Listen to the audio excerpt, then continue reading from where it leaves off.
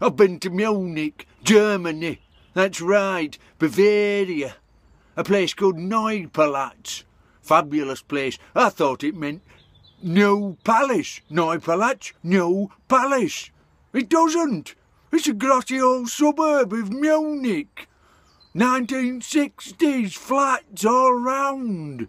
Wasn't nice at all. It wasn't new at all, and certainly wasn't a palace.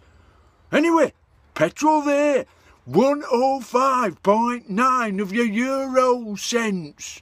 At the current exchange rate, that works out to about 130 plus dollars. Dollars, that's Australian pesos.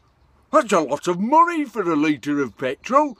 I'll not be driving my car in Germany, no way.